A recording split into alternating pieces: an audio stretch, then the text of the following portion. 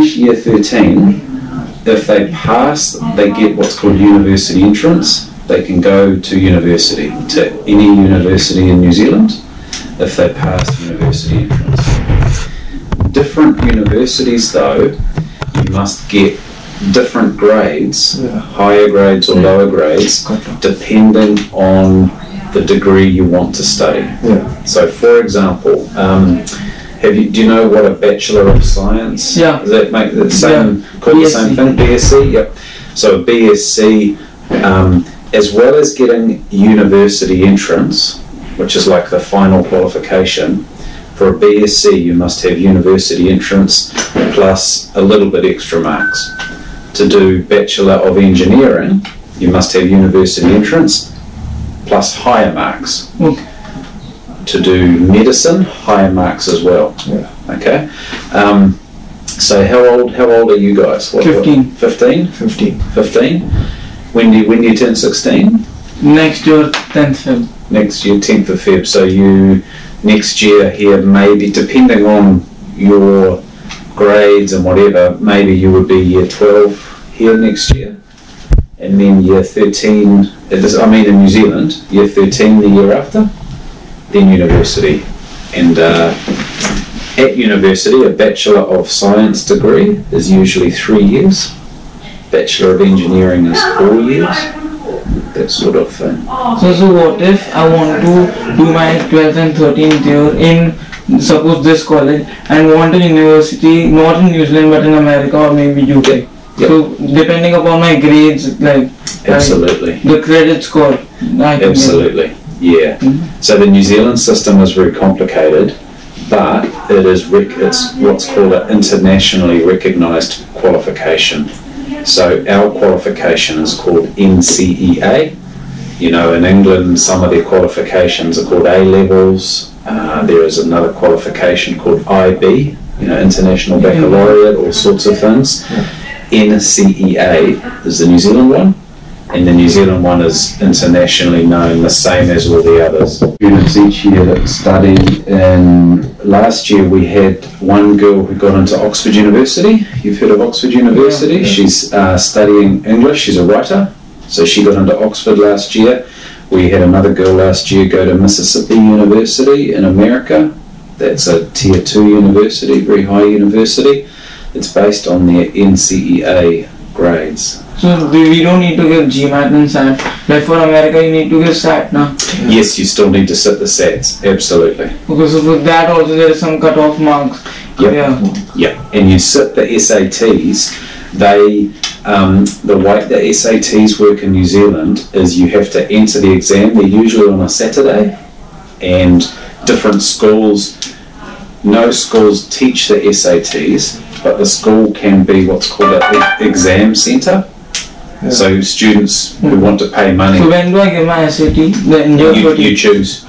You could choose to sit the SAT this Saturday if you want, and you pay and you can sit it many times. But I think, and this I must check on this, I think if you sit it too many times, it can look like your marks aren't good. You might be better to wait and sit it to get the best mark you can. But you are allowed to sit it over again. But I need to check. Play basketball and go to university there. Another one is a very good swimmer. Same thing, swimming, and 2 others for business. One sat their first SAT maybe 2 weeks ago.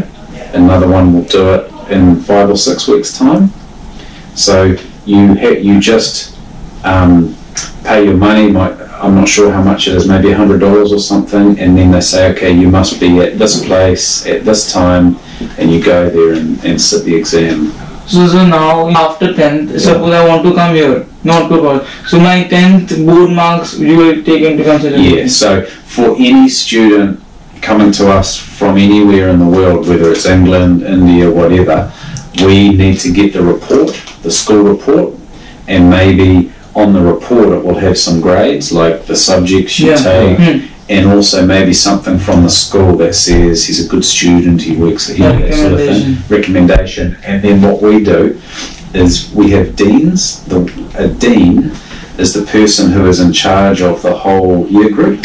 Yeah. The dean will meet with the student, or if it's overseas, talk on the phone and say, what subjects do you do at your school now in India? What do you do now? Okay, these are the subjects at our school. Which ones would you like to take?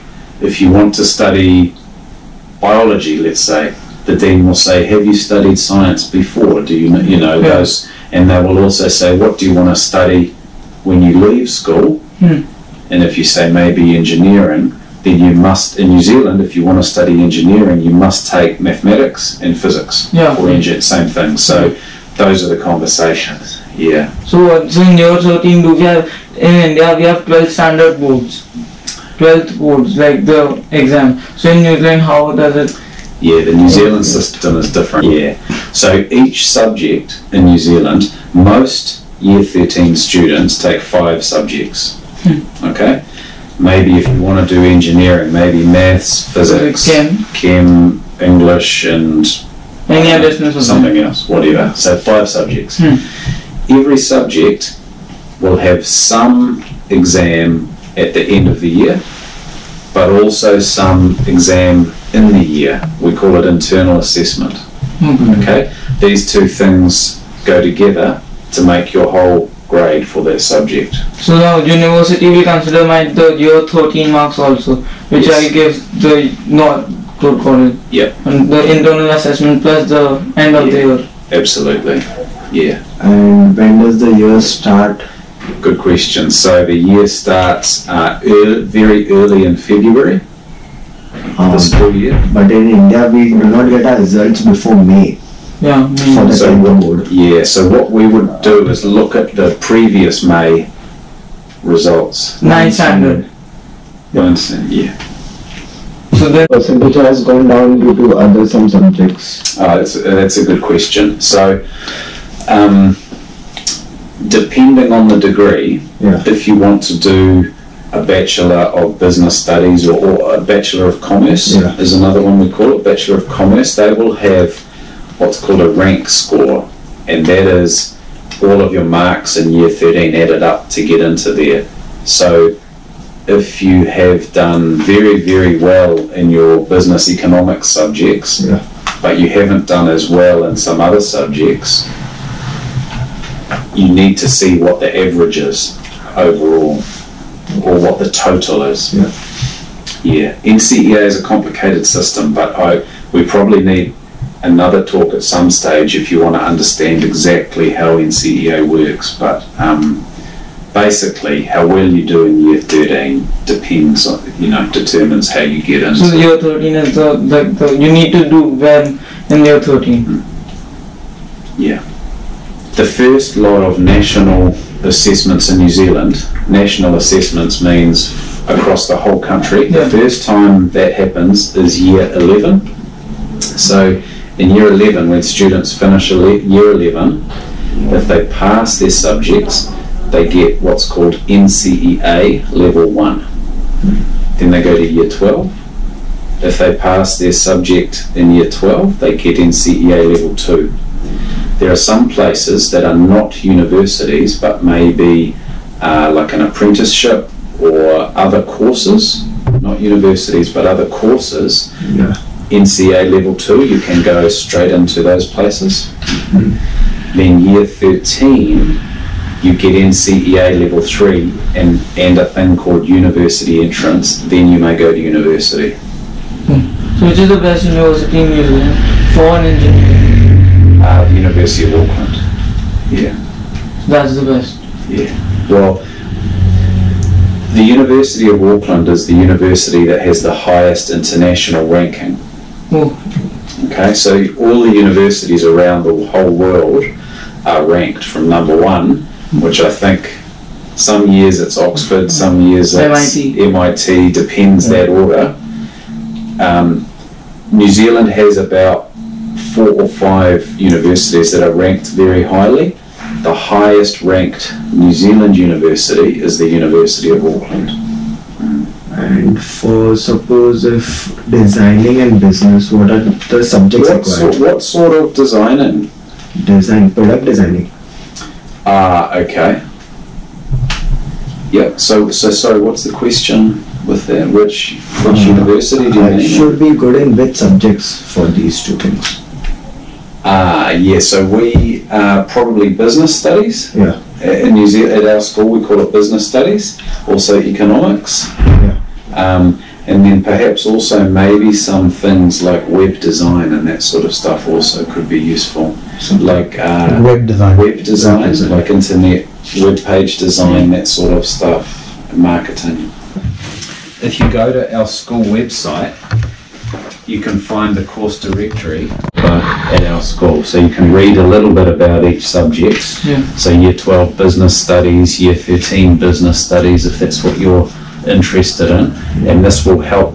This will be similar to other schools in New Zealand, so this will help you see what's in the different courses. So suppose I want to do civil engineering now, but later on I think that I should do mechanical engineering is for sure. Then I think that I shouldn't do mechanical engineering. So will those maths and physics are for sure? Yep. Maths, physics and chem, PCM. So what other two subjects can be like we can? Doesn't matter. So when you do engineering at the university, what they call stage 1, it's the first year at university, you must do all the different bits of it. Then after you have done stage 1, then you might go mechanical, particular field. Yeah. So at school it doesn't specialise that much. For engineering, what you must do, what is compulsory, is physics and calculus. They're the only two things. Physics, calculus is compulsory. Chemistry is not important. No. I think it would be helpful. He said chemistry, so you're thinking chemistry now. I think it would be helpful, but it isn't compulsory. At the year 12, you usually do 6 subjects. 6, like 6 out of these, or from these 6? How do we select those 6 subjects? Yeah, so this is like overall courses, but these are all the subjects here. So say year 13, I need to have 5 subjects, right, in year. So for maths and physics are for sure, maths, physics and English. English also you told that's compulsory here. In New Zealand, in New Zealand schools, maths and English are the only compulsory subjects to year 11, only maths and English. But most students will take science as well for year 11. Yeah. So now 2 subjects are there. So can I take business studies also in that? Yeah. So I can take any 2 subjects out of all the subjects provided? Yeah. Any 5. Yeah. If you're year 13, you choose any 5. Oh. But you must meet. Do you know what the word prerequisite means? So if you want to study year 13 physics, you must have studied year 12 physics and passed it. Yeah. So you can take any 5 subjects you like, but you must have already studied the year before. But do you have a question, like for example, for doing year 12 physics, is there anything that he should have done in year 11 because he's not coming to your year 11? Would that affect him? Good question. No, for an international student, so this is the science example of all of, so science is the faculty, okay, and in year 9, all students must take science, it's compulsory, and science means they do a little bit of biology, a little bit of chemistry, a little bit of physics. Same as year 10. Year 11, they can choose to do science or internal science. What is internal science? It means it means it's actually more of an easier science. This is the more academic science that leads to this pathway, year 11, year 12, year 13, leads to the 3 different ones. This pathway still is like a general science. It's a course which has little bits of everything.